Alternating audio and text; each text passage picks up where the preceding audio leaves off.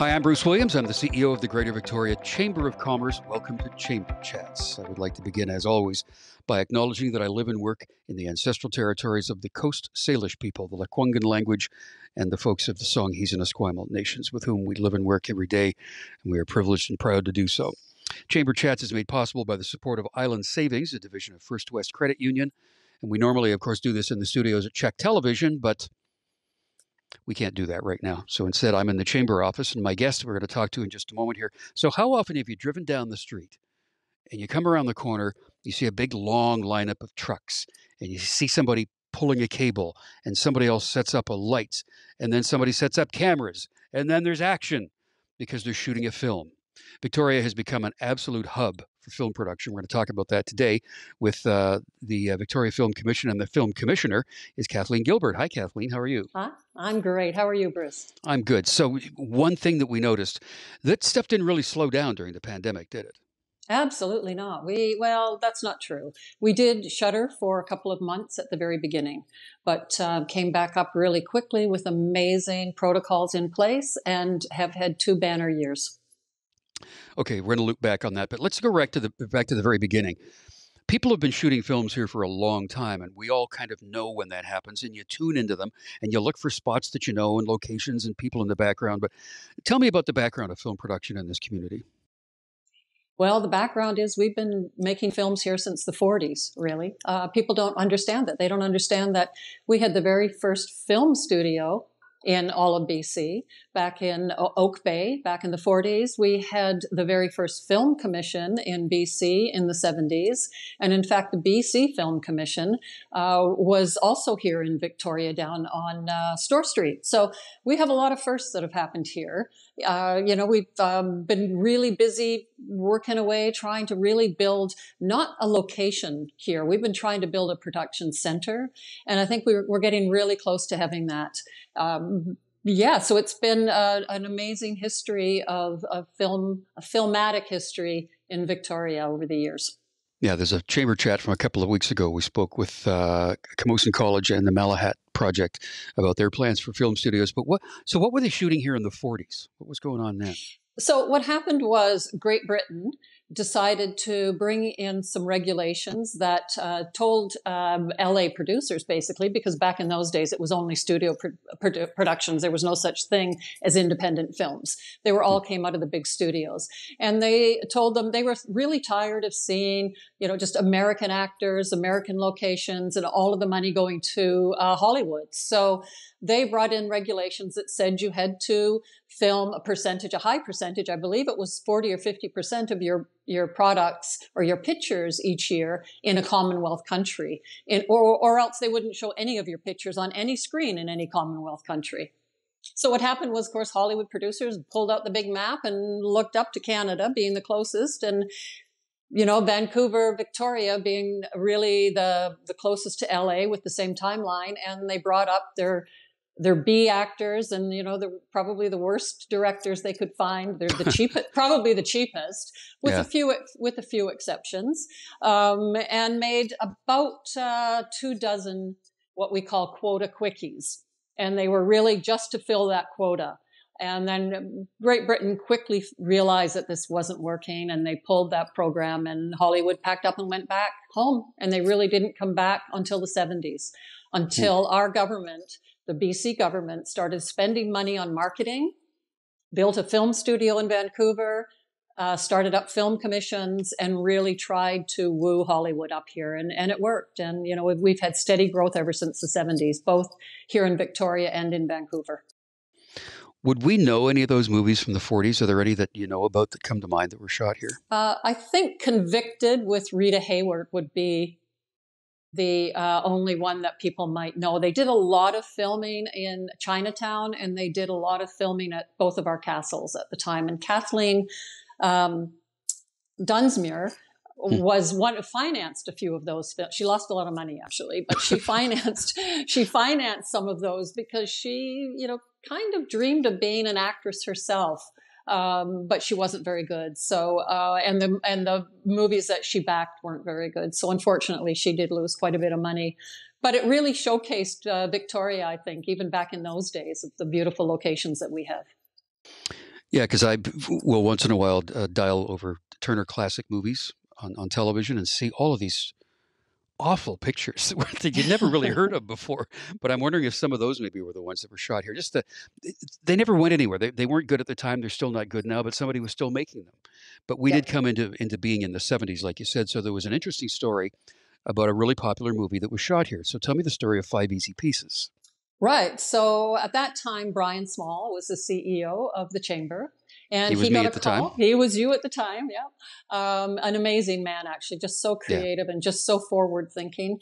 Um, he got a call from a big Hollywood producer, and they were looking for an island to shoot this little movie on.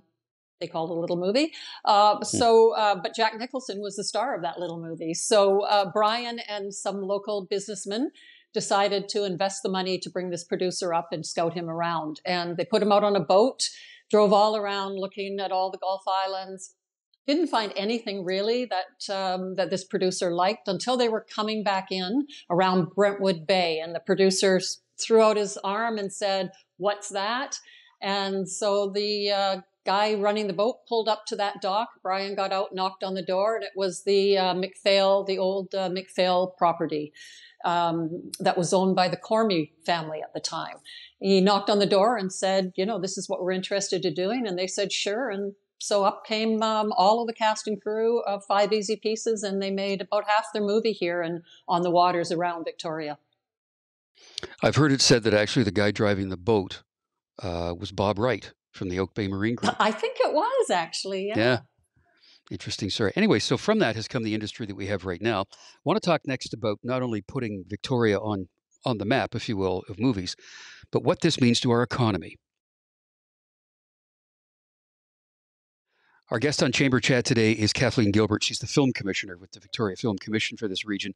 So what happens when we talk about these streets and actors and lights and things making a Hallmark movie? Like, that's a huge impact to the economy, isn't it? It's an impact to the neighborhood and it's an impact to the economy. So it's both. It's good and bad. But yeah, it's huge. The Hallmark movies that our friends at Front Street Pictures here they make 6. I think they're hoping to make 12 this year. Wow. Their budgets aren't huge, but they employ a lot of people and they train a lot of people. So when you see those Hallmark movies on your street, we appreciate any support that you can give them. Because they are training people and they're helping to build our economy here. So they're just to give you a few numbers. We made, I don't know if you want to get into the big tax incentive debacle. Oh, absolutely. We went yeah. Talk through. about the tax money. Yes.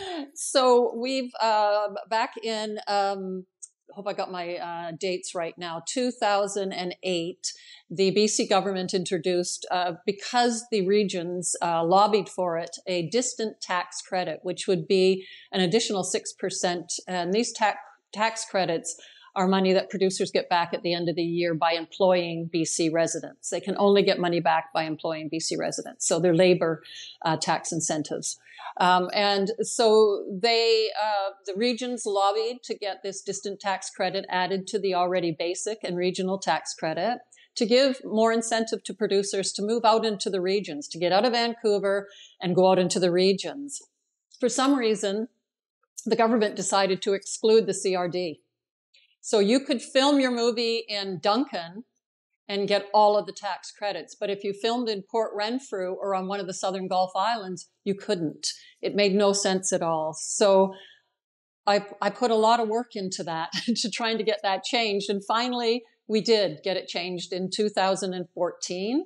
They made the change, and right away, we were getting calls as soon as the word got out that we had the full tax incentive. What was happening prior to that, where people were coming still, but they were setting up in Duncan and just coming down here for the small percentage that they were allowed to film here with and still get their tax incentives. So we were losing a lot of money, unfortunately. We went from probably, I think our rates were about 6 or 8 million in direct spend down to about 1.2 million for the years that we didn't have the tax incentive. And then when we got the tax incentive, it started to go up right away. We went up to, I believe, 11 and then 15 and then 19. We stayed at 19 and 20 million for quite a few years until COVID hit. When COVID hit, we did $55 million last year. I'm sorry, in 2020. And then last year we did 59, almost 60 million in direct spend. So there's no multiplier attached to that. That's money producers take out of their pocket, spend locally, spend on both crew and on, renting cars and hotels and supplies and restaurants and all of that stuff. Yeah, because that's the direct impact that we can all fully understand. The tax thing is one thing, but they're eating in restaurants, they're doing catering, they're all of that kind of stuff. They're spending money, they're going to stores, and none of that is included in that 60 million, almost 60 million. The money that the crew take their dollars, their paychecks, and go spend in our community, that's not included. The people that are able to stay here and live with their families and live in their home instead of working in Vancouver and taking some of their pay over there to pay for rent, that all stays here then when we build that up. We created last year over 2,000 jobs in the film industry, local jobs in the CRD. And many of those jobs were jobs where people really wanted to stay at home and work, but prior to that weren't able to. So we're really proud of the fact that we were able to do that. Are there, you may not know this, or you probably do, are there a lot of people or a number of people that have decided to move here and live here because they can find work in the film industry who were living elsewhere? We have quite a few moving from the east. We don't have a lot relocating from Vancouver because Vancouver is really busy. But I would say we probably get one or two Vancouver industry workers move over here more for the quality of life than anything. And because they are A-list or department heads, they know that if they move here, they're probably going to get the jobs that do come here. We had 40 shows last year, and that's quite a bit more than we normally have in Victoria. So we're hoping that we can continue to build on that, and then more and more people will see this as a place that they can be employed full time, year round, and live and have the quality of life that we all enjoy here in Victoria. Yeah, and you talked about Brian Small and his role in sort of moving the commission out from it was a committee of this chamber, I think, basically is what it was. The same is the case with Destination Greater Victoria or Tourism Victoria came out of this chamber. Viatech was originally a committee of this chamber. South Island Prosperity Partnership was a committee of this chamber. All of these things were identified that could grow into being a representation of their own sector. So when that's happened with film, the next step, I guess, the major one is going to be the creation of studio facilities here, which, as I referred to, we did a chamber chat about that a few weeks ago. How much of a game changer is that going to be? The economic impact of that is going to be the big game changer. Of course, it'll build more jobs. It'll certainly employ more people. But really, it's the budgets that we're going to be able to attract. So to give you an example, right now, the television movies that we get here and some of the smaller independent films, their budgets range somewhere between 1.2 million and 7 million, 10 million being on the high end. Most of them are around 3 million. If we had a studio, we could attract the really big budgets of starting around 20 million and going all the way up to 200 million. When C was here last year, their budget, they didn't spend much of it here, unfortunately, but their budget was about $200 million. Wow. We did get Made, and Made had a huge budget. I don't know exactly, but we estimate that the budget Made was around 100 million. And that was, they spent most of their money here. So they were a big contributor to our economy, for sure, last year. So Made, we'll use that as an example, didn't do anything to mask where they were. They didn't change signs out. They didn't say Smallville instead of whatever it would, but they just used everything that was ambient that was already here. Very often this region represents somewhere else in the world because they find it more conducive to do their filming here. What parts of the world have we represented? Where have we supposed to have been? I can't think of any that we actually haven't been, but certainly we do the West Coast really well because we are the West Coast. So we get a lot of things that are supposed to be in Portland and Seattle. We get a lot of things that are supposed to be in Europe because we do have a little bit of a European. We have a small old town that can pass for Europe. So it's been, we've been England, we've been Ireland, we've been Scotland. We've done a lot of East Coast as well. Although we have to be a little more careful with what trees we see. That's right. because Yeah. there's no arbutus trees in the East Coast. So yeah, but I think we've been, we were even Mexico a couple of times. So yeah, we're able to masquerade really well. Yeah, that Mexico would have been in the summer, I assume. Yeah. But we're talking about films here. We want to talk next, though, about how do we actually get them here, and then we're going to do some name dropping.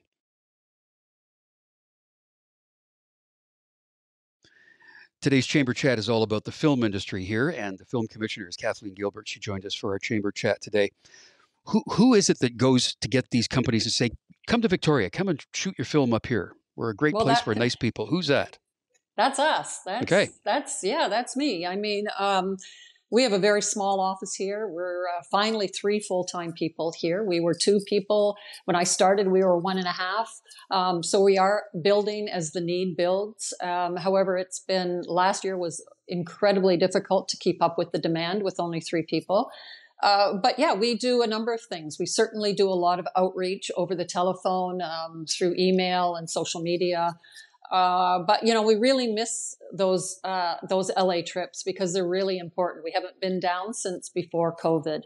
But just sitting face to face with the studio executives is really important, building those relationships. And it's hard to do that over the phone. It's okay to continue relationships over the phone, but initially to build those, you really need to be face to face with producers and producers and execs from the studios. What's really helped us certainly has been Made. Netflix has really noticed us since Made. They did a few shows before Made, but because of Made's popularity, they're looking at us a lot more now. So we've been doing quite a few packages for Netflix series. We haven't landed any yet, but for next year, but we're coming pretty close. So that's really helped. Just having one really good show brings attention to us for sure. Netflix has this great website that everybody should go check out called Netflix in Your Neighborhood.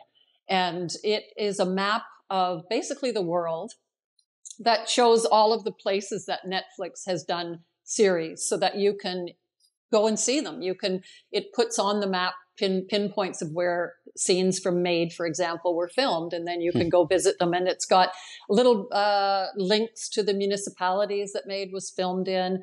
So it's been an amazing, I think, not just hopefully to attract tourism, so film tourism, but also just to bring more attention, not just to Victoria, but to Greater Victoria.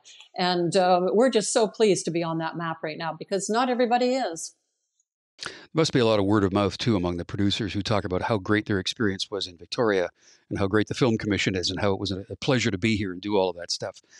I just mentioned earlier about name dropping. So I just recently watched Broadchurch for the first time. Amanda and I love these British murder mystery things.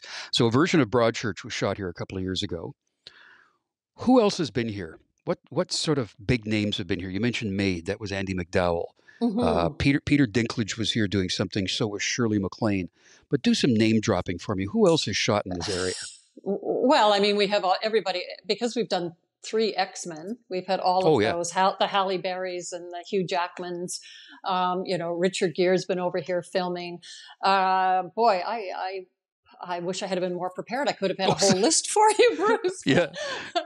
I mean, a lot of people have been here and a lot of actors really enjoy being here. It's one of the things that, some of the smaller communities that want to build a film industry, it's difficult if you don't have 5-star hotels and, a gold seal or I don't think they call them 5 stars, but 5 spoons, however they rate restaurants. Rate the chefs, yeah. Yeah, right. We have some amazing restaurants here. We have great hotels. There's things for them to do. If you can imagine, if you're an actor and you're offered a show in some little town and you're going to be there for years because hopefully it's going to be a good series and it's going to get picked up. But even if you're there for a year, like Made, you want to be somewhere where there's things to do. And so we really sell that part of Greater Victoria when we're selling to producers, that not only do we have amazing locations and world-class crew, we have amazing restaurants and we have great hotels, and you're going to be happy living in this town, I can guarantee it. And many of them are. Yeah. Nick Nolte is another name. I remember him doing something in Oak Bay not long ago. But the experience for the actors, or if you will, the stars of these shows, they maybe sometimes want to be someplace where people are going to leave them alone, that they're not going to get mobbed. That must be a pretty good experience for them here.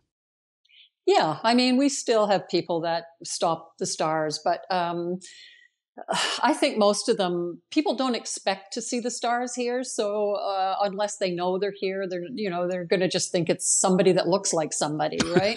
Yeah. Because we're just not used to it. It's not like Vancouver where you're used to seeing, or expect that if you see someone that looks like a star, it probably is that star. So I think that certainly is attractive as well. But, it's also just the services that our hotels give these stars is amazing. They often will have separate entrances for them to come in. They're very good with keeping confidentiality, as we are, sometimes painfully so. Mm. So, yeah, I think you're right. I think they do enjoy a little bit of anonymity when they're here. And we talk about the capacity with the studios being built. Can we be doing more of that sort of on-location shoot at one of the castles downtown, Colwood, wherever it might be? Do we have capacity to do more of that now? Well, we've been building our crew. We lost a lot of our crew when the distant tax credit came into play. A lot of people moved away. A lot of them went back to, what we call the real world jobs, back into other industries or industries they worked in prior to the film industry.